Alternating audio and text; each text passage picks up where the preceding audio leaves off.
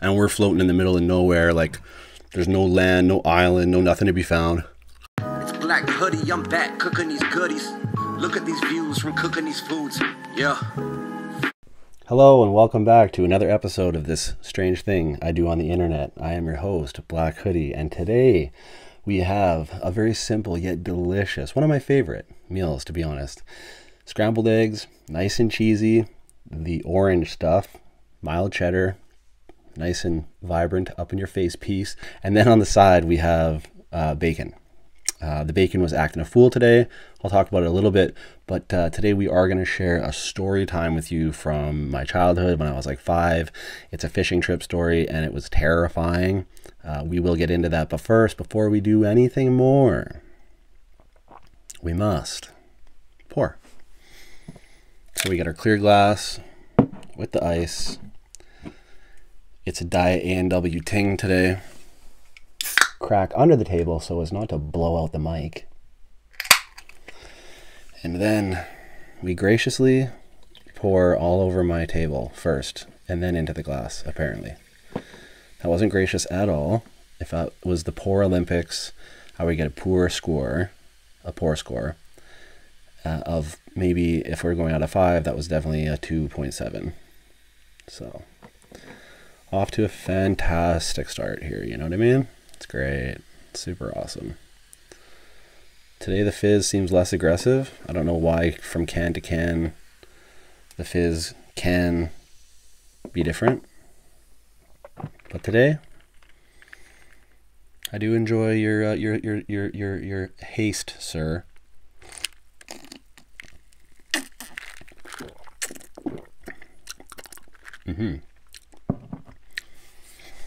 Wonderful. Okay, cool.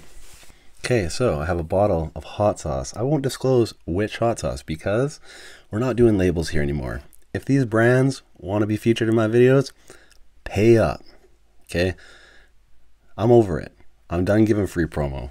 If you want me to promo your sauces, to promo your ranch, and things like that, hidden value, hit me up, you gotta pay. Or at least send me some swag. Do you know what I mean? Or give me a link to your site where I can send people and I can get a kickback. Okay, so hot sauce for the eggs, ketchup for both the eggs and the bacon, because I am a ketchup fiend for eggs and bacon. Yes, I put ketchup on my eggs. I'm white. I'm white. Look at me. Okay, cool. So I want to have a bite.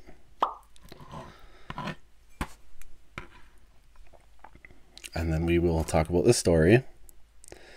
It's one of those stories where your dad proves to you he is a god and a legend and the man that you always needed in your life. I mean, at least I was lucky enough to have that privilege. So, because I do understand that is a privilege. Not everybody gets to have like a dope dad.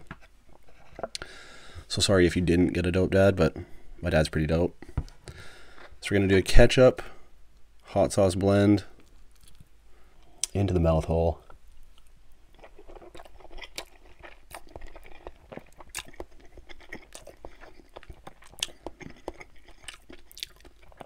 And it is glorious. Just before we get into the story, yes, you heard that right. It's 9 eggs. This is the most eggs I've ever eaten in a sitting. I've never gone this far into the egg realm. I know I can eat it no problem though. And you know what, 9 eggs is actually, it's only like 700 calories, something like that. So it's not bad.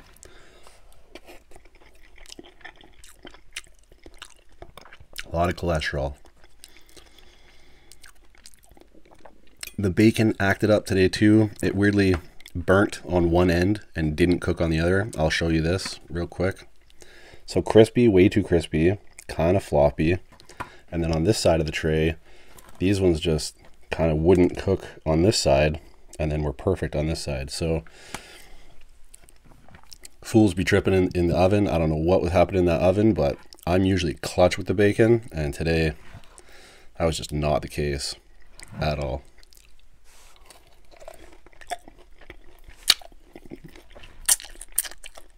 Too smacky, sorry, my bad.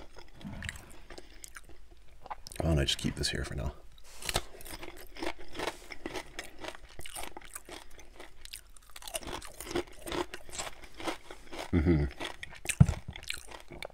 Ketchup bacon dips. It's just my favorite.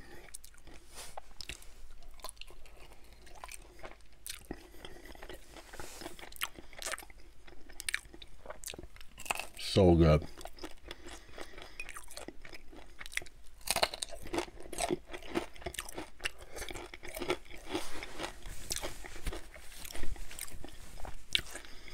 Bacon is bar none one of the most magical foods on the planet. I can't stress it enough. Just by itself, it is a flavor explosion of amazingness. Okay, so story time. Let's tell you this. So when I was 5 or so, my sister's a couple years older than me, we had these neighbors, and my dad and him, the dude, and the wife, like the parents next door, basically. They were those neighbors that were basically our aunt and uncle, even though they weren't. So we were so close with them that we called them Uncle Jack and Auntie Shelley. And, you know, their kids were basically our same age. They had 2 kids, but there was 3 in our family, but still. My sisters were friends with the girl over there because they were similar age. And then me and the dude, the boy, we were 1 year apart. So we were hombres, cruising around in the Power Wheels,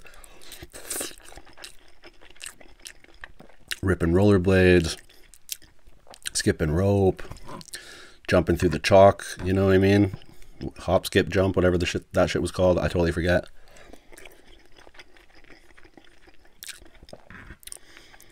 And my dad and their dad were hunter fishermen.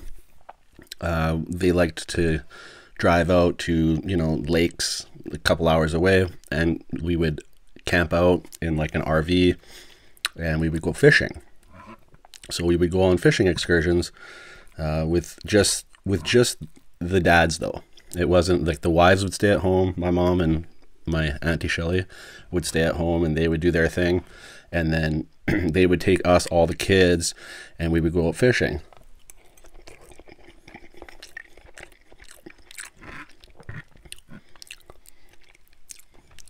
And they would have their own RV and everything in their own boat, and then me and my sisters would have our own truck and trailer and boat and everything. And we'd head out to a place called Pacashcan. So Pacashcan was this, I think it was a 2-hour drive, let's call it, maybe 3. And that's what it was. It was a fishing destination. It was a campground. People would come in, you'd set up, you'd hook up. You got your fire pits.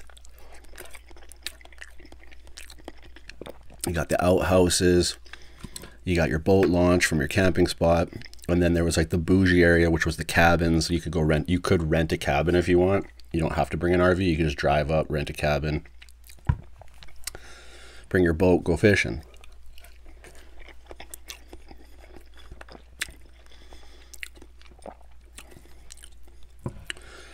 So this shit was really fun. We loved it.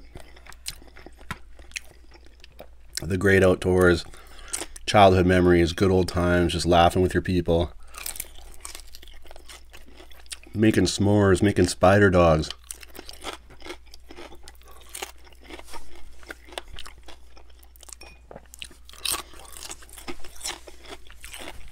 Shaking up pop cans and smashing them on the ground till they explode. Being wasteful, but having fun.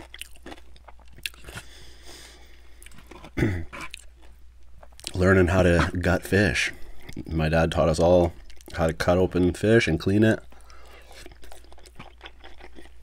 All that stuff. I don't remember how now. It's been so long, but I'm sure I could still figure it out. It's not that difficult. In the kitchen where I've worked, I've had to fillet and clean out bones. So I know all that. Anyhow, of course, we used to go out on the lake and go fishing. And the boats that we fished in were 14-foot tin boats with like a 25-30 horsepower outboard motor. Your standard fishing boat. Nothing special, nothing fancy. Just what you need to get the job done. And for the most part, it was fun and all good times. Until one day, we got caught out in the middle of like nowhere in the lake. In a crazy storm, like a nuts storm. And this is one of those defining like factors moments where it's like, yeah, we were young and probably overreacting a bit.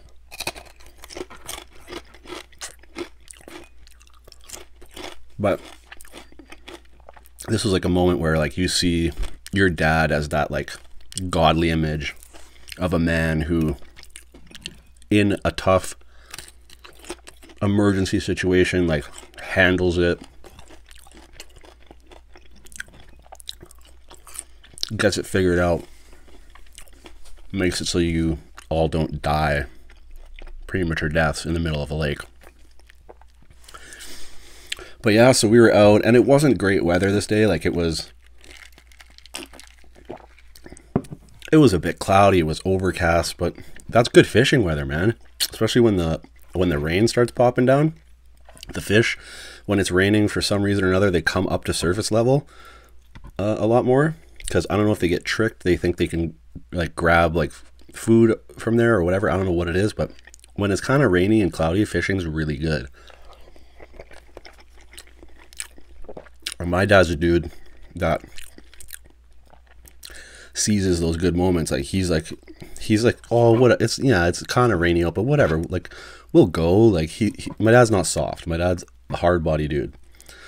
So we go out, and it's like we each 2 boats, all the kids.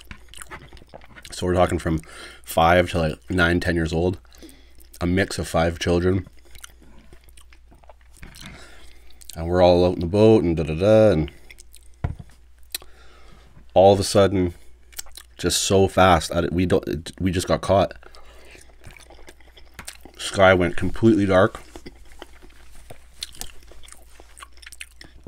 Water just started going crazy rough. Starts pouring rain, which then turned into hail. Thunder, lightning literally cracking down into the water. Like we see it coming into the water all around us, beside us. The hail was about golf ball size, I would say. And we're floating in the middle of nowhere. Like there's no land, no island, no nothing to be found. Your visibility is shit at this point because everything's coming down so hard. It's the wind's blowing. It's wild. So I remember being like 5, and I just like put my hood up, and I got down in the nose of the boat with my buddy, my next door neighbor, the dude. And I was all good until he started crying. So he started freaking out. So that made me like just in turn freak out. So I started like losing my shit. And my dad's trying to man the boat, and we're trying to stay together as a fleet, as a unit. Like we didn't want to get separated. And at this point, but like the only option there, like we have to get to land. It doesn't matter what land we get to, we just have to get to land so that we can like pull up, tie off, get everybody out, get into the trees, and just wait the shit out. So yeah, the dads just start handling it like a G. We start just cutting through the water, you know. And when the water is like that rough and choppy, it's like splashing over the sides. You're taking on water, and we're getting pelted with hail. So you're kind of taking on water, you're getting pelted with hail, you got children screaming and crying, and you're basically, you have to cut through the waves in a certain way in order to not capsize. So basically we're like taking the long way to get somewhere. Eventually we run through the fog and shit, we see land. And it's not like where we launched from at all. Like, we're far away from where we came from. So luckily we find land. It's not an ideal place to pull up though. There's no like actual like run up room. It's just like this edge. So we just bang into it. My dad does a thing where it's like the boat's coming in, you bang into it, and he just runs up and jumps out onto the land with the rope from the front of the boat, nose of the boat, goes, ties off around the tree, comes, retrieves us all to safety.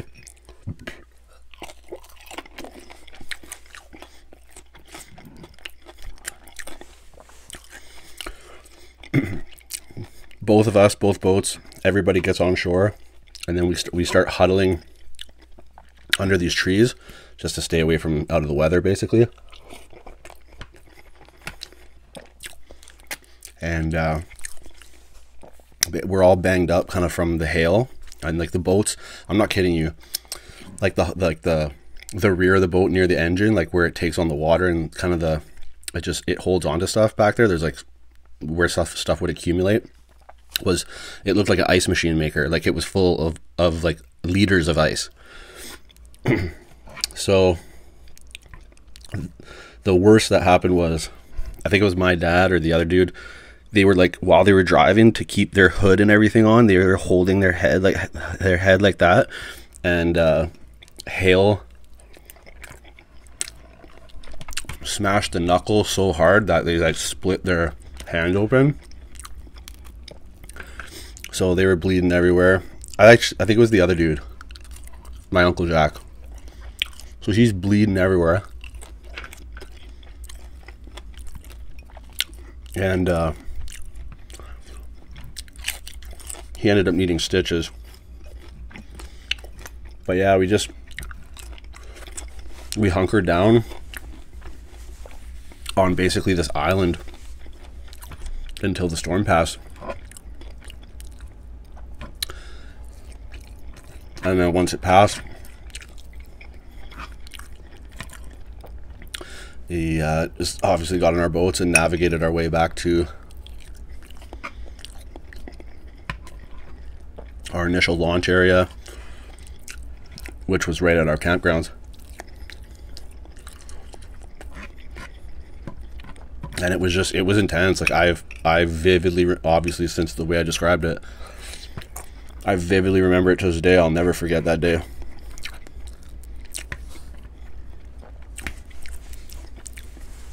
We all thought we might die, real shit. And it was just so random. It literally came out of absolutely nowhere. Like, couldn't have anticipated it. Just rolled in like 2 minutes. Sitting ducks.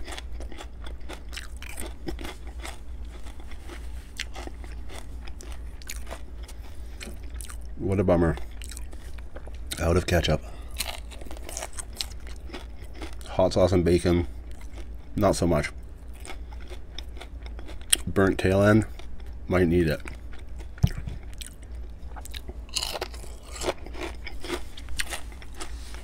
But yeah, it was a crazy time, crazy moment. Definitely a scary highlight reel in my life.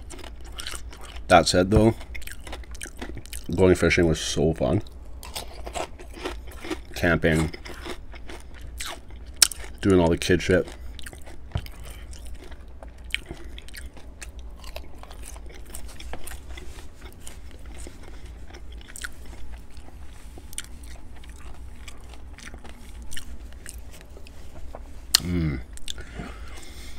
Honestly, it's one of my favorite meals. So simple, so basic, so easy. So delicious, and it doesn't leave you like gutted. I feel perfectly fine, full, like it's just satiated.